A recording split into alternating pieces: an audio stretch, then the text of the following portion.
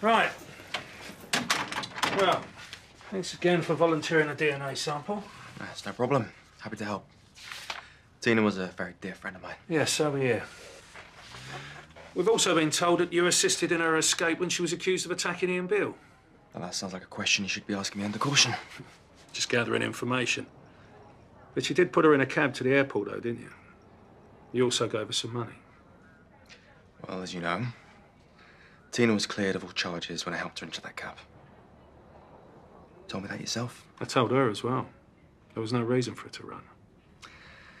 People's lives are complex, and they run for all sorts of reasons, not just criminal.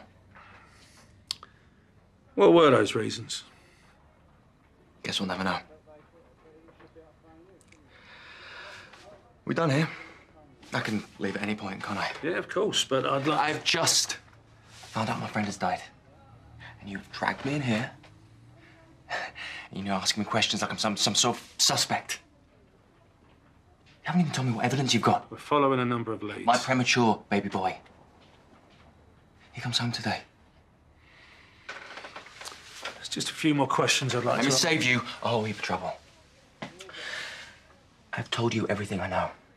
And I had nothing to do with Tina Carter's death. Now, if you'll excuse me,